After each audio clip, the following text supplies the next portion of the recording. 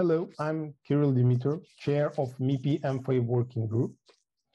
I work at Western Digital Corporation as a technical IP manager and standardization expert. And today I'm going to talk about M-PHY and M-PHY usages.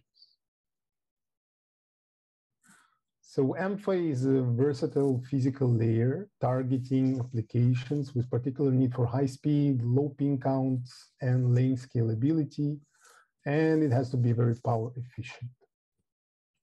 M-PHY is a base physical layer for JEDEC UFS storage, UFS 2.0, 3.0, and the new one or upcoming 4.0. It is poised to be the dominant mobile storage interface deployed in the 5G-enabled smartphones and mobile ecosystem. So why M-PHY was created? The first, M-PHY was created to meet the constant demand for efficient high-speed communication in mobile systems. And historically, we have a high demand that keeps on going and growing year over year, starting with the high resolution images and the requirement for more and more high-speed storage. For that kind of application and that kind of demand, the M-PHY was created to allow the high-speed communication between the applications inside your mobile device. So what M-PHY is used for?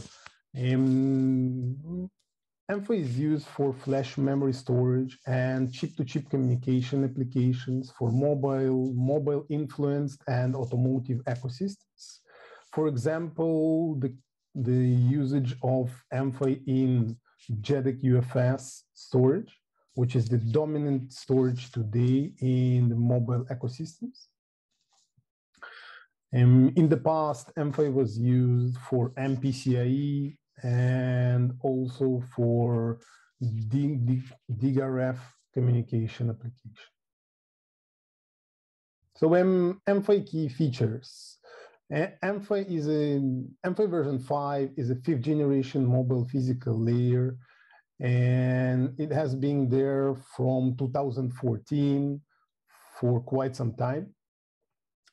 And there is a big trust in the mobile ecosystem for M-PHY and what M-PHY brings with it. M-PHY has high performance with peak transmission rate of 23.32 gigabits per lane, starting from version 5. It has low power, low latency, and allows efficient architecture and design.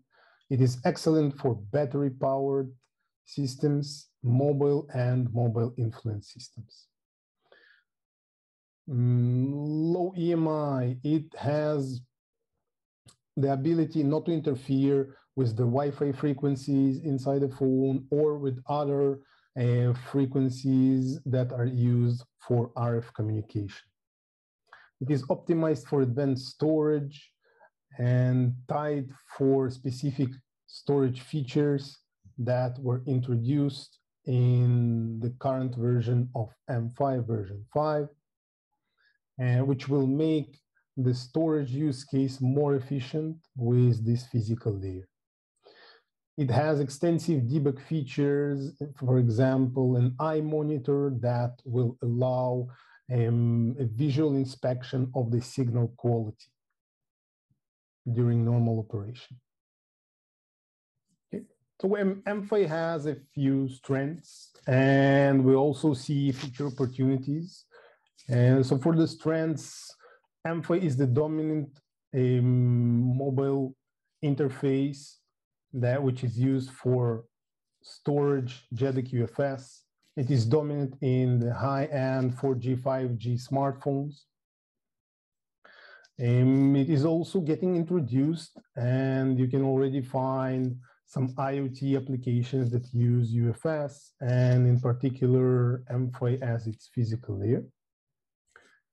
For opportunities, there is a possible growth in the further IoT expansion and automotive segment expansion as part of the continuous usage of the UFS application and its integration in those segments.